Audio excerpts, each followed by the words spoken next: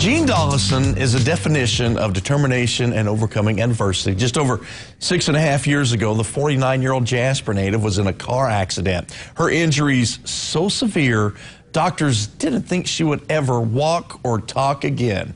Last weekend, she competed in a triathlon. Jessica Wimsatt has her story. Jean Dollison isn't supposed to be here. A lot of times I'll be like, oh, like I walked out to the car today and didn't even have my keys. And old Jean wouldn't have done that. New Jean, every time. Old Jean was an athlete, a friend, a mom, until a devastating car accident left her here. I was then in a coma for 41 days. Fighting for her life. My daughter is now 21. At the time, she was 15. And then my son was 12, and my baby girl was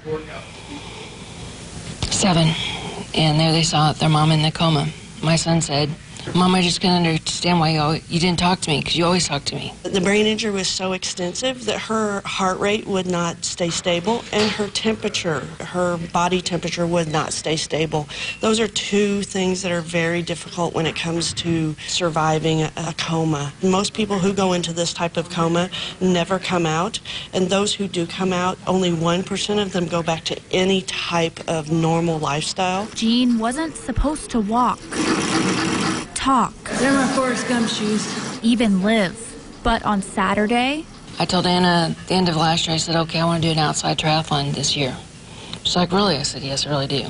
Jean conquered the impossible, finishing a triathlon. Probably a highlight.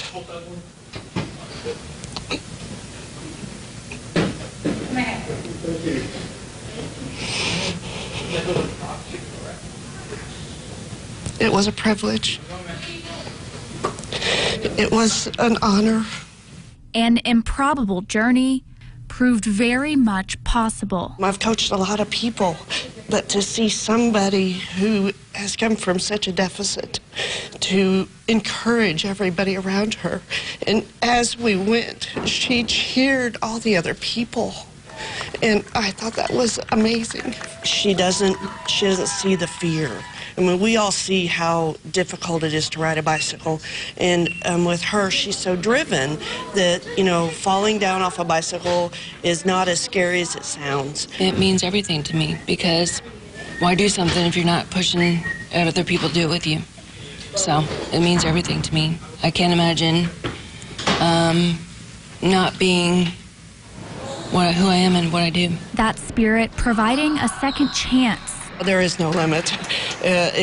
She has lots of capability. We have lots of time.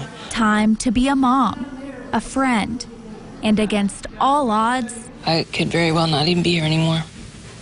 But I am. an athlete once again. I'm back. I'm home. And I gave him the glory. In Evansville, Jessica Wimsatt, Eyewitness News.